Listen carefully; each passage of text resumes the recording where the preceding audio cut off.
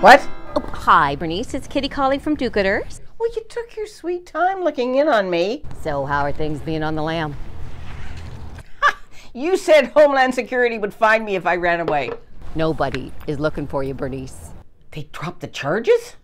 I haven't heard from them since my first interrogation. Where did you wind up?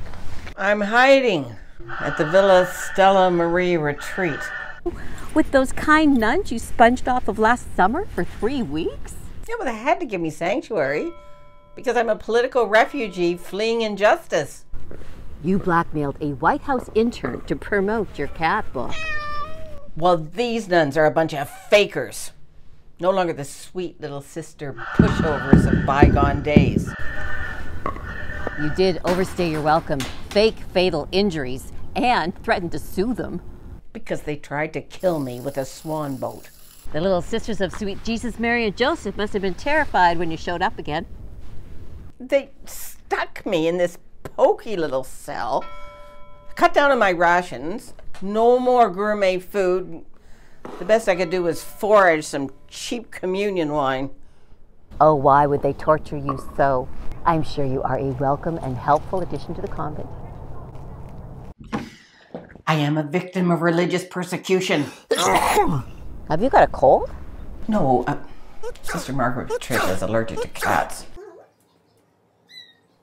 You took Morris too with you? Oh, the darn cat followed me and jumped into the Uber.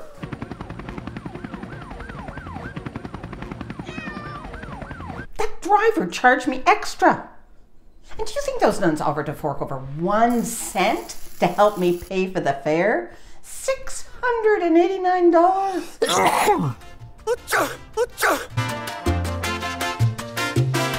What's that music they're blasting at you? They're practicing some virile dance challenge for the internet. Oh! Did they ask you to join? I can't. Homeland Security will trace me. Bernice, they're not looking. You're good to go.